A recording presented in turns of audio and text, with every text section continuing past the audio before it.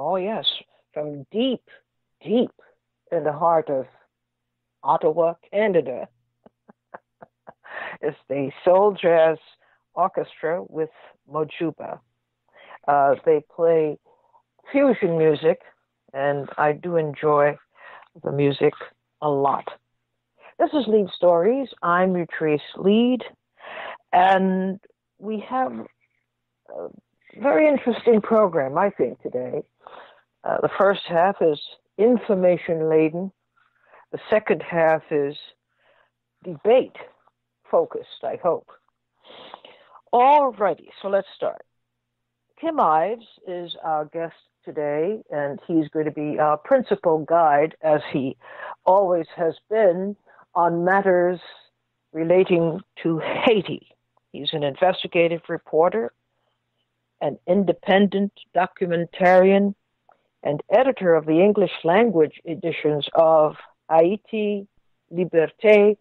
It is one of the most influential and widely disseminated publications regarding Haiti, all things Haitian practically.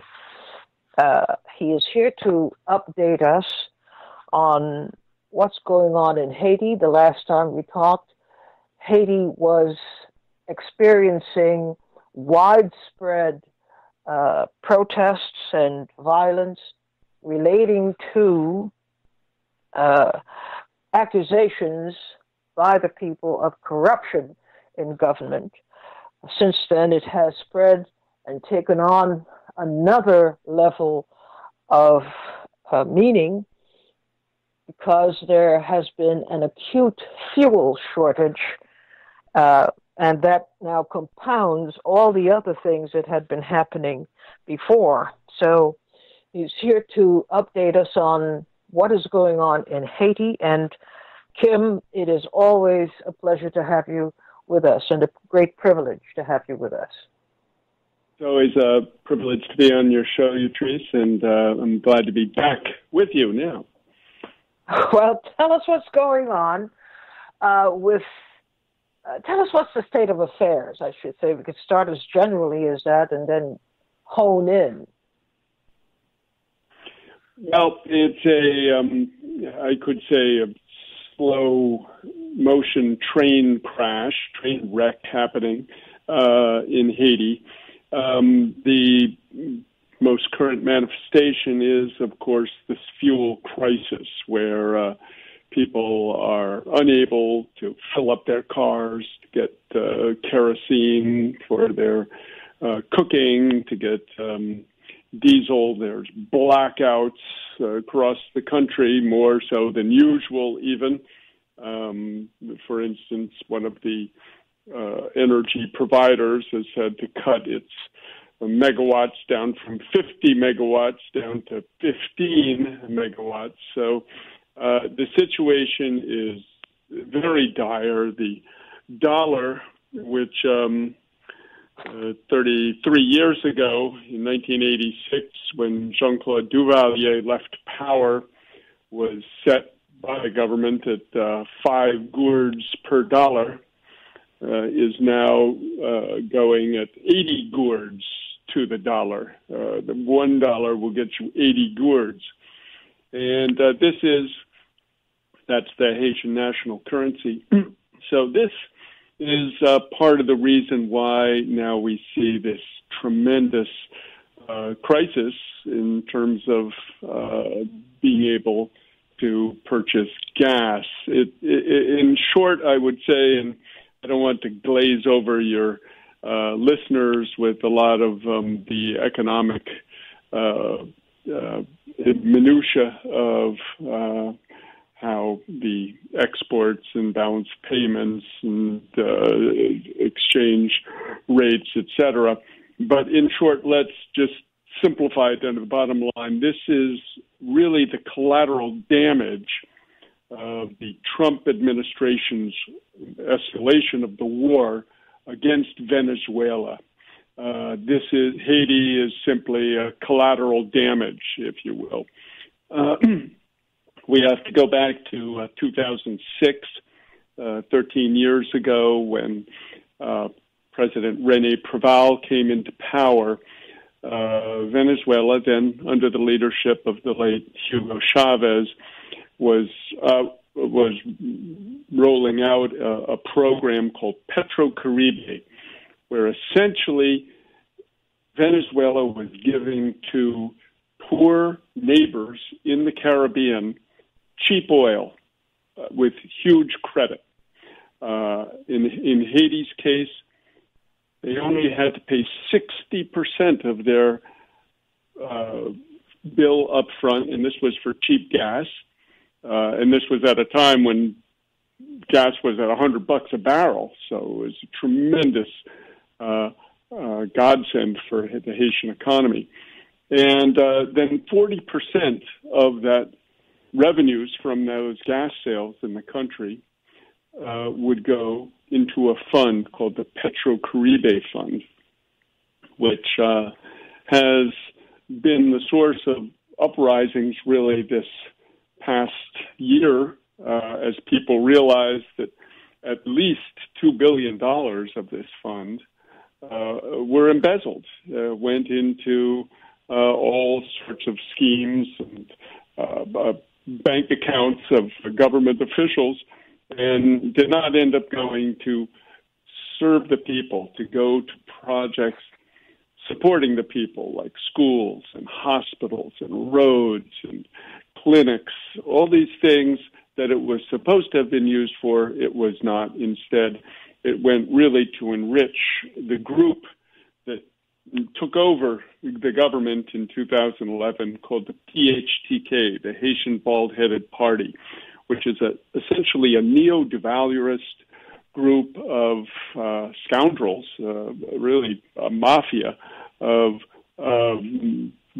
drug dealing, arms dealing, all sorts, you name it. They were in every shady business you can think of, and they made off with about at least $120 million.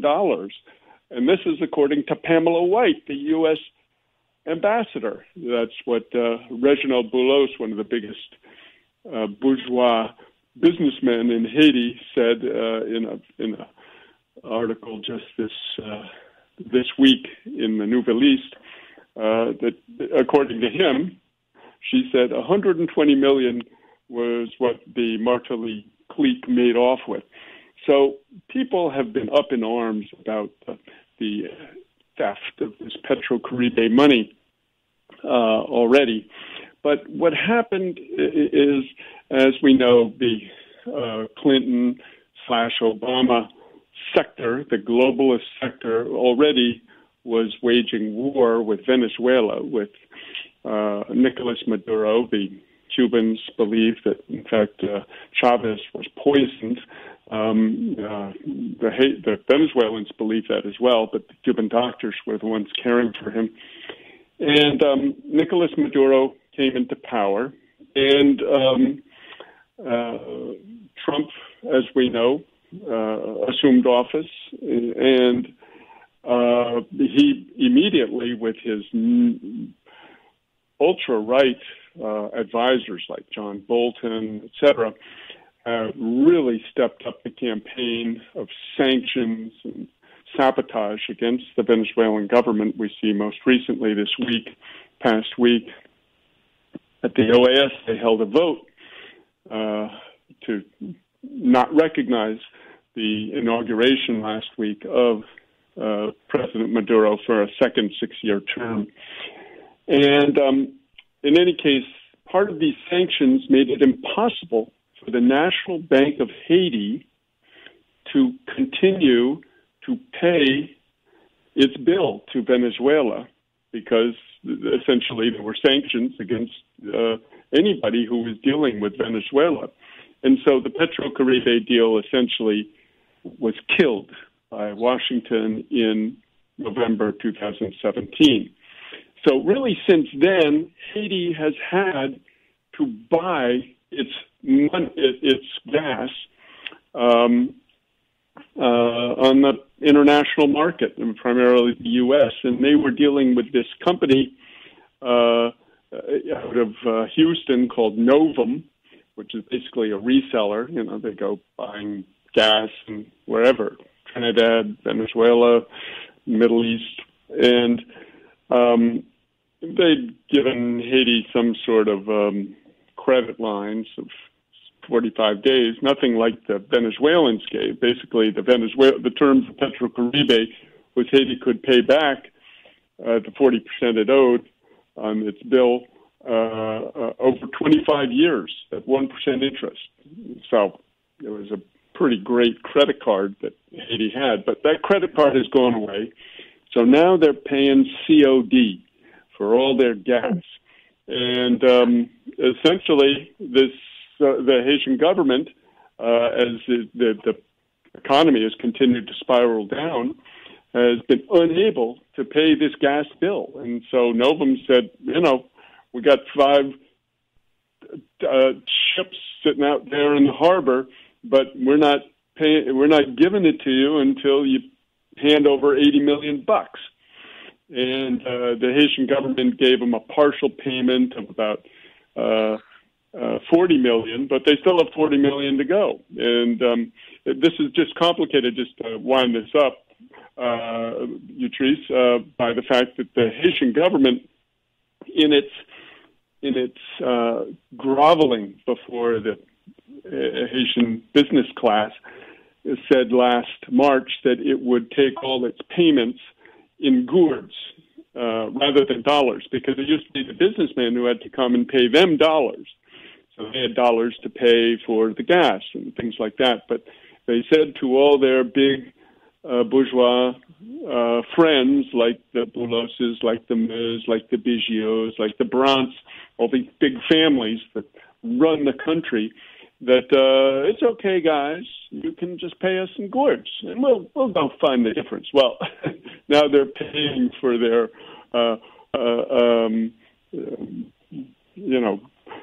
no good deed will go unpunished. Well, it wasn't a good deed for anybody but those rich people. So this is really what it is. It's the policies of the rich, the wars of the rich against the countries like Venezuela, who offered this solidarity fund, this solidarity gas to Haiti and to 17 other countries in the Caribbean. This is being basically smashed by the sledgehammer of this Trump sanctions against Venezuela, and Haiti is now, the Haitian people are now paying the price. Well, in the next segment, I was going to deal with the U.S. open declaration that it is seeking to oust, or seeking the ouster of Nicolas Maduro. But isn't this an irony? Mm-hmm. Haiti was given such a good deal through the Petrocaribe offer of Hugo Chavez. That fell to pot because of corruption. The money was the savings, I should say, was to be reinvested in rebuilding infrastructure and schools, like you just said, hospitals and so forth, as well as to help the unemployment situation. Now you have ships. At the same time, the people are without fuel to run their cars and even their stoves, their elementary kind of existence. They have no way of doing that without fuel. There are ships in the harbor. It's almost like a daily taunt. We're here, we're ready to sell you the gas, sell you the fuel, but we need the money, and we need it now. At the same time this is happening, we have, as I will get to in the next segment, we have an open, almost like a declaration of war from the Trump administration against Haiti, saying that we are looking for the replacement of Maduro in Venezuela. We're looking to replace his government. we're looking essentially to help in his ouster. How do you read this? This is massive confusion and wrong on so many levels. Yeah, well, this is simply the world's greatest bully, or as Martin Luther King, Martin Luther King Jr., whose birthday we celebrated yesterday, called the greatest purveyor of violence on the planet. They are using that violence against Venezuela and against Haiti, too. I should say Haiti is getting also direct violence from the IMF. We should not forget that sort of the enforcer of the U.S. Economic dictates is this International Monetary Fund, which visited Haiti at the beginning of last year and said, oh, well, you don't have any cheap oil anymore and you lost your credit card, you're going to have to stop subsidizing oil prices, because essentially the government has been underwriting the oil, the cost of gas in Haiti to keep it low. It's some of the lowest prices in the Caribbean for gas, and they said you got to take away those subsidies, and the government complied, and immediately Haiti went ballistic. That happened, as we talked about on this show, on July 6th, 7th, and 8th of this year. There was a total uprising against the hike of the cost of gas, which went up like 51% in the case of gas, in the case of kerosene, 49% in the case of gas, I think, and a little less for diesel. But all of this meant they had to this uprising essentially made the government step back and say, okay, we take it away. But the IMF came back the next week and said, listen, okay, you can do it a little more slowly, but you are taking away those subsidies. Now, these subsidies largely, I should say, underwrite the rich, because they're the main ones who use most of the fuel, as in any country across the world. Most of the energy consumption is done by the rich to air condition their houses and run their big refrigerators and their hotels and their whatever. So just to break down some of the figures that are out this week, the subsidy, about $14.5 billion of it, or 20%, go to the richest 20% of Haiti. Now, saying Haiti is about 11 million people, that means about 2,200,000 people. And 14 billion go to the poorest 80%, which is most of Haiti, which is about 8,800,000. So if you break that down, that means each rich person in Haiti, of the 20% richest, are getting a subsidy of about $6,600 yearly. And every poor Haitian is getting a subsidy of about $1,600. So you see this huge disparity in the subsidy. So, but essentially the IMF, the enforcer for the Washington's world, wants those subsidies removed and for the people to pay the price. So while you have this war against Venezuela, which was essentially saying we are going to give the wealth we have that has been for years stolen and sent directly to the metropole, we're giving it to our neighbors to help them raise up their level, build the capital. Because, as you know, Utrice, all these countries throughout Latin America and the Caribbean were previously colonies. They don't have capital. They don't have the tremendous wealth we have in the United States, which consumes 45% of the world's wealth. That's why everybody's trying to come here to get a piece of that pie. But all these countries, their capital, their wealth has been stolen. And here was Venezuela making the effort to try to redress that imbalance, to say, here, we sit on the world's greatest reserves of oil. We're going to share it with you. We're going to, and Washington, the IMF, and the United Nations, which is at their service, has come and just brought down the hammer on this and tried to shatter it to bits. And that's what we're seeing is this tremendous crisis happening. While the crisis is happening, there's a lot that's not happening. And among the things that are not happening, it seems to me, is a concerted effort on the part of regional organizations like the Organization of Caribbean States and other. Well, of course, you just made the point that very few Caribbean nations really have the kind of capital reserves to help deal with the situation. But we also talk about the Central and South American states, which also are going through their own versions of financial and economic stress. But just the same, even if it's about issuing public statements and in some way showing solidarity, why is it that we don't see much of that happening?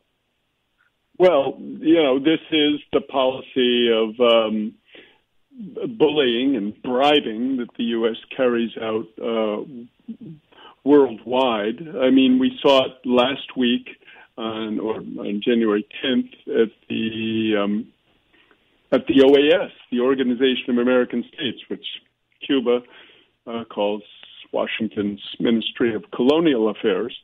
But they have been trying to organize essentially an invasion. The Washington has been trying to organize an invasion a military invasion to oust Maduro. They know they can't do it through the usual means, which is the Security Council of the United Nations, because Russia and China will veto it. So they're blocked there. But they turn to their junior varsity, which is the Organization of American States, and they have in place a thing called the Inter-American Democratic Charter, which was passed on September 11th, 2001, in the midst of all that emotions of that moment. And essentially, it says that if 2/3 of the members of the OAS, which consists of most of the nations of Latin America, except for Cuba, which was expelled in 1962 because of its revolution, but the other 35 members, well, there's really 34 because Honduras has been sort of put in stasis since the coup there, even though it was U.S.-backed, but the other countries were so outraged by it that they insisted. So there are 34 members, voting active members of the OAS. And Washington has been working hard, lobbying, trying to get these nations to vote against Venezuela and essentially to invoke the Democratic Charter, Article 21, which says if 2/3 agree, we can send in a force to take power back from whoever the people have put in. Right now, in the vote that was done on January 10th, they got 19 votes, and they need 22. So they're 3 votes short.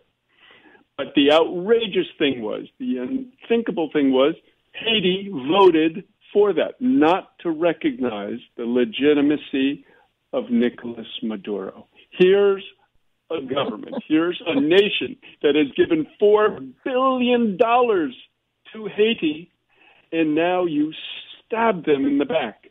And so this shows the power of Washington to just, pummel and beat. And Haiti, we can say since Jovenel Moïse, the current president, came into power, we could see this coming. In fact, we predicted it in Haïti Liberté in our editorial the week before the vote that said, watch out, he's going to vote with the U.S. And everybody said, oh, no, we can't. Nobody would do it. We can't. But it did. And here we see, the betrayal of the Venezuelan people by this government of Jovenel Moïse, which is essentially caught, as they say in Creole, in a diagonal. In the English proverb might be more a rock in a hard place. He has on the one side Washington, breathing down his neck, hovering over him, and on the other side, here's Venezuela saying, "Come on, dude, we gave you all this help." And so, in the first vote, which was taken just after Jovenel came in March 2017, the first vote in the OAS, the ambassador, totally denounced the U.S. proposal to not recognize Venezuela. In the second vote, which happened last June, they abstained. They abstained, which was already outrageous in the minds of Haitians. But now they have voted with Washington against Venezuela. And to me, this means the end, really, of the Jovenel Moïse government, because the Haitian people, even rightist people, that I follow, one of the best barometers now of public opinion are these, WhatsApp talk groups and discussion groups, and you look down, even right-wing people are outraged or disgusted by it because it's just so unjust. Everybody recognizes what Venezuela has done for Haiti, but here they have bowed. Haiti has picked its side, but as they say in Creole, bien côté, mal calculé. You count well, but calculate badly. I think they've calculated badly. They think that the power and goodwill of the U.S. will now be forthcoming, that they voted against Venezuela. But I think the power of the people is going to be much more determinant in this, and I think it'll mean the end of the Jovenel Moïse government before its 5-year term is up. So this adds yet another layer of frustration for Haitian people. How is it being expressed? Because, when it reaches this point, people are more concerned about how they will survive in a given situation, something as stressful as, a fuel shortage, which is on top of another layer and another layer and another layer of misery. Right. Are they even factoring, is there a sense of awareness, wide awareness, that this is what their government has chosen to do at the most inauspicious time? Yes. The people, I think, are clear. And, the Haitian people are, as I've said many times on this show, I think, they're always in the vanguard historically. They were the first independent nation of Latin America. They were the first country in 1990 to start to foil U.S. election engineering with the election of President Jean-Bertrand Aristide, which then set sort of the template, the example for Hugo Chavez and Evo Morales and Rafael Correa and all the other political revolutions across the continent, which are now being turned back, of course, through U.S. Policies. We see Brazil has gone back, and Argentina, Chile, they're taking them back one by one. But so there's this tremendous geopolitical fight going on between the empire and the people of Latin America.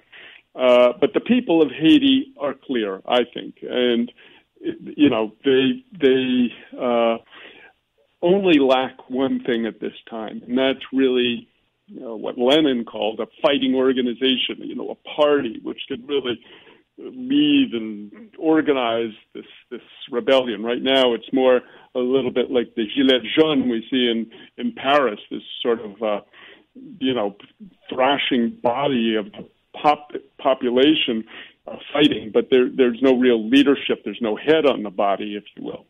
So, I know Haïti Liberté is, of course, in close contact with all the progressive currents in the country, and there is a real effort to, build this party, this organization that can fight. But the people are clear, and they want that too, and they need to really take back this government, which was hijacked through the good auspices of our friend Hillary Clinton and Barack Obama back in 2011, given to this mafia clique, the PHTK. But the people want to reclaim their government, and I think with this move by Jovenel of bending over for Washington and bowing to their dictates on Venezuela, I think this spells his doom. And I think the Haitian people will be able to get together and reclaim their own government. Well, as always, thank you so much for your deep insights into what is developing in Haiti and how it is affecting the people, not just in Haiti, but in the diaspora as well. Thanks so much, Kim, for being with us today, and let's follow up again soon. Okay, thanks as always for being there for Haiti, Utrice, and I look forward to the next show. Okay, thank you. We'll take this break and come back to a related issue right after this.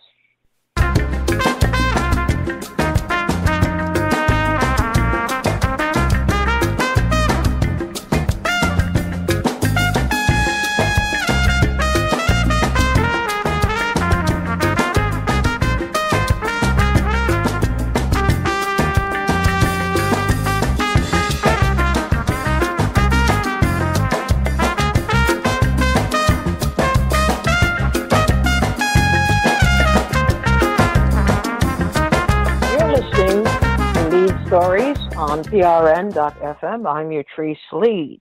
The Trump administration says Venezuela is not a real democracy. And those were the exact words. It's not a real democracy. And so the administration is actively encouraging the ouster of the country's president, Nicolas Maduro, saying his recent reelection was rigged and therefore illegitimate and invalid. So we are asking the question of you, are the U.S.'s involvement in actions regarding Venezuela legitimate? 888-874-4888. The intention, the avowed intention of the United States to trigger the ouster of a president because they believe, or they say that, and they contend, that the administration contends, that Nicolas Maduro was returned to office illegitimately. And Venezuela is not a real democracy. And so it is doing what it can, and it is not hiding it, to remove him from office. Now, first, what does that mean to you? And the question, the larger question is this a legitimate thing that the United States is doing? And what should, in your view, what should be done about it, if anything? 888-874-4888. As we hear from Tim Ives, we see how complex the situation is. And that is to the point where nothing is as it seems. It seems that people are upset because they don't have fuel. But when you get into the depth of it, you see there's a whole different thing happening here, including the possible, is the U.S. prepared to invade Haiti? Is the U.S. prepared to go to war with Haiti? Is the U.S. prepared to do something outrageous? As we have seen in other parts of the world, where leaders are assassinated, and we have no idea which is the hand that is doing all of this, and why are they doing it? And we come to recognize, as we have been discussing this issue for a long time with regard to Haiti, as poor as Haiti is, it is one of the richest countries because of its mineral deposits. It's got oil, it's got gold, it's got a lot going for it. As poor as Haiti is, and this goes, we know how the Clintons reacted to Haiti on so many levels. We still have $10 billion unaccounted for in post-hurricane reconstruction funds, and that's under Bill Clinton. But let's discuss this question, which is related to the first part of the program. Is what is being said, contemplated, openly championed by the current administration, that Haiti is not a legitimate, not a real democracy, and its leaders, not Haiti, I'm sorry, Venezuela is not a legitimate republic, and therefore the president of the country, just recently reelected to another 6-year term, has got to go. And the implication is, of course, the United States would assist in that process. Marie from South Carolina, you're on the air. Hi, how are you doing, Utrice? Fine, thank you, Marie. How about you? Hanging in there. Every time I hear this, I'm like ready to cry. Every time I hear them, how they've attacked Venezuela. That is the corporatocracy, basically. And no, it's not legitimate. Trump's just playing by the same handbook that's been going on and on and on and on and on. And I'll be honest with you, I'm not going to be in front. I don't know all there is to know about it, but what I do know is that I'm just sick and tired of, being in a country that just gets off on just attacking sovereign nations and always in the name of oil and don't forget mining, as you mentioned there, and everything else. So, no, it's not legitimate what he's doing. They ought to be ashamed of themselves, and the Democrats ought to be ashamed of themselves for not saying anything, which just goes to show you they're, same coin, there's two sides of different, same two sides of the same coin. And after having looked at William Bloom's book, Killing Hope, and then seeing how that goes on in Josh Perkins' Confessions of Economic Hitman, even mentioning that about the mining and how the oil was first found there and that type of thing, and several others, trying to think of Michael Preisner, I think his name was, the vet, who has his website or blog called Eyes Left.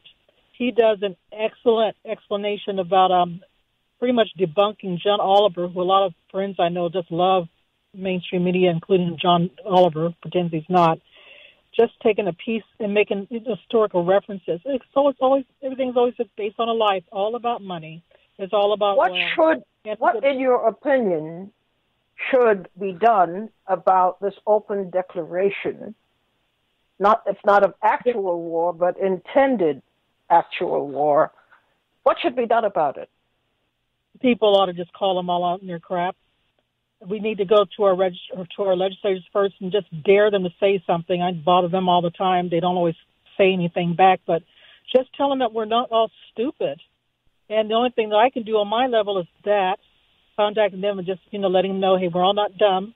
And then the other thing is, like every Citco I go to, I'm not sure if they're getting the money or not, but Citco is actually a Venezuelan-backed company. And I kind of wonder why all the prices were like lowering everywhere around here in South Carolina and Greenville area. And then all of a sudden there are all these, I won't say their name, another gas station that's popping up directly across and near the Citco stations. And I said, well, I knew they weren't doing it out of the goodness of their hearts.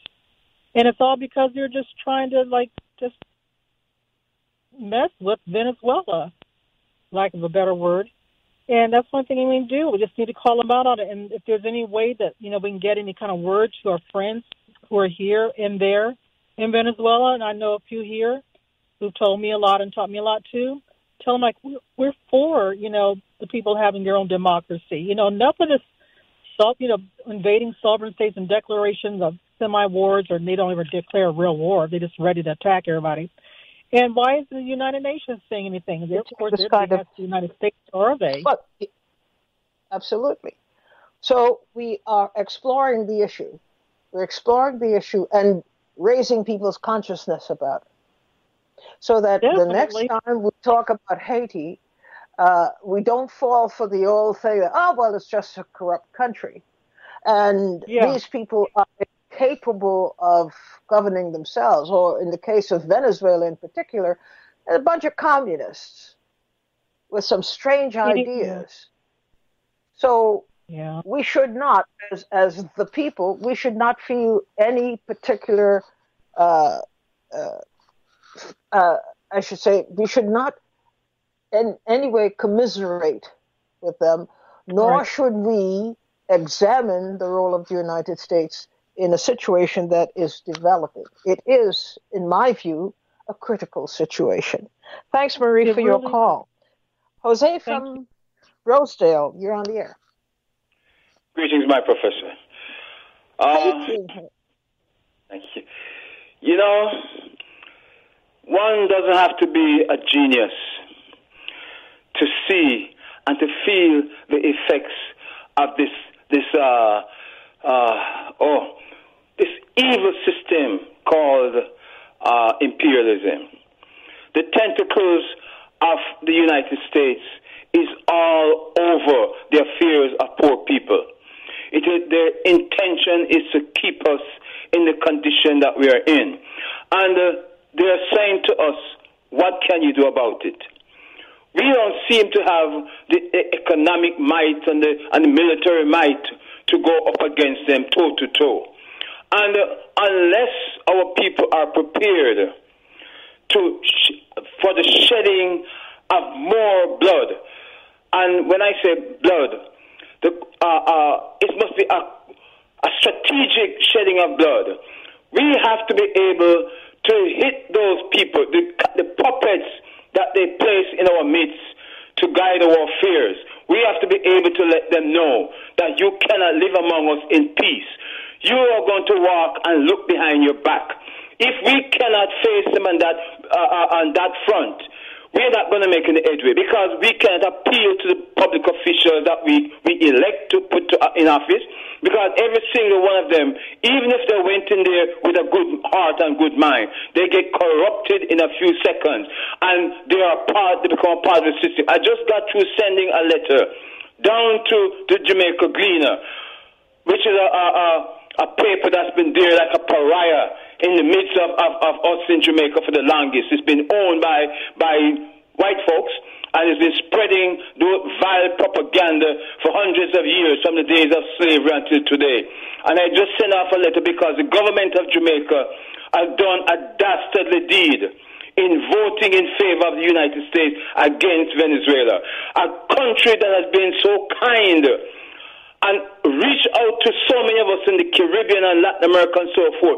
That oil deal that the former president of Venezuela has given to the Caribbean to help the people. It was not designed to help those charlatans, that is, those political criminals and their bosses in the private sector. It was designed to help the people of Jamaica.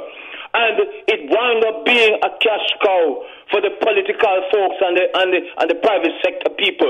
And today, like they're scavenging now, they're reaching out to pull the flesh off Venezuela, because they got their orders from their North American uncle, and they're reaching out to destroy the taste blood.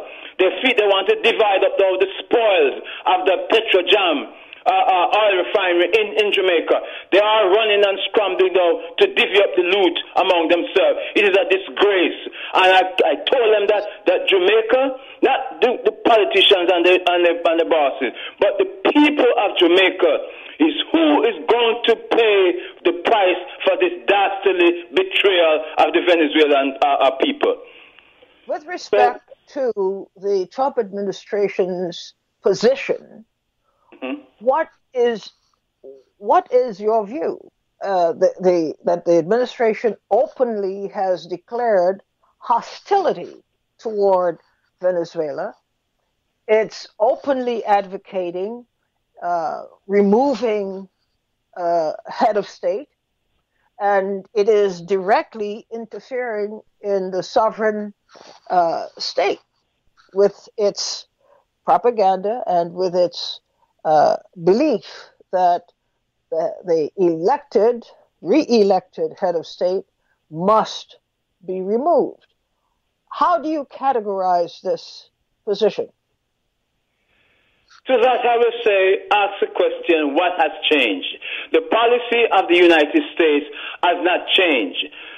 It is a policy of imperialism. We must control and dominate all these economies in these satellites. They consider these places their own. They are satellites that they're supposed to dominate and control. The policy has not changed. Whether it's Democrats or Republicans in charge, it has not changed.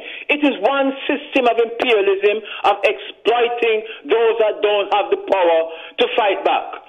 And the world is sitting by. There is no agency in this world that will stand up to the powers of imperialism.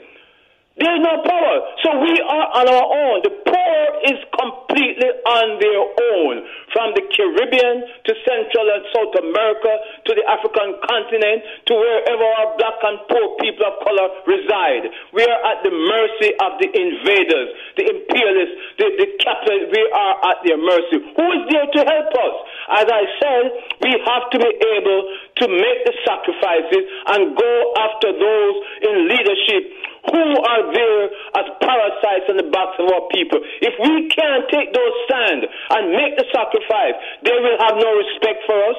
They will continue to annihilate us. They'll continue to wipe us out. They'll continue to rob and plunder our resources. And we will sit and discuss it and to ask about whether it is right and just. We know it's not right and just. I don't have to be a genius to tell you that what the America and Europe and these countries are doing to poor nations is just. You read Charles and Steve, the one that right now can look at it and say it's not just. So to ask that question, I mean, we don't need to ask that question. Well, we do need to ask the question because so who's going to respond to it? Many people are not aware. B, many people are not making the links. They think it's Venezuela and Haiti. They don't even understand the historic links. They don't understand it. So it's a matter I don't know what world they're living in. Well. All right, we have to move on, but thank you so much for your call and for your contribution today. David from Brooklyn, what are your thoughts on the question? Good afternoon, Utrice. I've been listening to this discussion, and what comes to me is that the United States of America is at this time the largest empire in the world. All these other smaller countries that we're talking about are just clogs in the wheel of imperialism, and the ruling class that has the masses of people in this country under their thumb and manipulates them very successfully with this corrupt system called the two-party system that serves the interests of those who rule. Have to realize that they have that system in effect here in the continent of the United States and throughout the world. I would think the number one valuation that they think about is the pliability of whatever kind of government is in effect in these other countries, how well they're in harmony with the goals of the imperial, I'd call it United States, the mother country. So even though once in a while a more progressive government comes in one of these smaller countries, it won't be long before that's overthrown and it goes back. So that's what's happening in South America now, and it won't be long if it continues before they do the same thing in Venezuela. So, but let's build on this. But most of all, people have to get it through their head. I know it's hard that, first of all, you don't live in a democracy in this country. This is no democracy. And the point is, how can it be a democracy if a small ruling class essentially runs everything? And the last thing they want in the lesser countries that they rule over is some kind of democracy. This is a massive game of imperialism and maintaining empire for the interests of the ruling class of the United States of America. So, this is nothing new. You can predict what they're going to do anytime you have some kind of progressive government like you have in a place like Venezuela. So it's very sad that you can't even find information in the so-called paper record. I mean, the reporters that they have for somewhere like New York Times that write these articles that they seem like they're made up for by a public relations firm for the U.S. State Department. I mean, the articles are so bad, they give no context in terms of what's happening.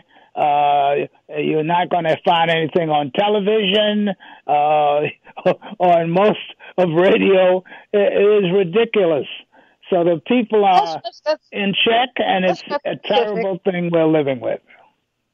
Let's get specific, though, about this particular situation. The President of the United States and his administration have openly and formally taken a position that the president of another country, which they harbor great disdain for, is not legitimate and must be removed. What does that translate to you? You're talking about the executive officer of an empire. That's Trump. And he just makes that decision. I mean, it sounds ridiculous, but he can get away with that, and that's exactly what he's doing. He decides that these people are not falling into line, and, we're going to take some action, and John Perkins explains that very well in his book, Confessions of the Economic Hitman. So, this is par for the course. This is what you're going to get for anyone who disobeys the ruling elite here in this country. So all this stuff about democracy is a farce. Heard. Here's a question. Based on the statement and the severity of the statement, the very severe words being used, would you put it past the United States to engage militarily with Venezuela? Oh, no, that wouldn't be a problem with them at all. As a matter of fact, ruling class people, especially ones connected with the defense, i.e., that is war industry, would love a little war like that, and look at the profits you make going into a place like Venezuela, killing all these brown people down there, or a lot of them, and that might up Trump in the valuation with his, racist base, and he may get a big bounce up with that. So I'm not surprised at that. That could be a possibility. If he does not do that, he'll get one of the satellite countries. That's what I call those smaller countries, maybe to go in and do it for him. He puts enough pressure on them and, lets them go in and do that. So this is a terrible thing, and people have to understand, number one, they live in an empire. Number two, that these people that they run out and vote for and have these biggest elections for, it's You're just ridiculous. Getting our cues and we're out of time. Thank you so much, though, for your profound comments today, all of you. And we come back to each other tomorrow. Bye-bye.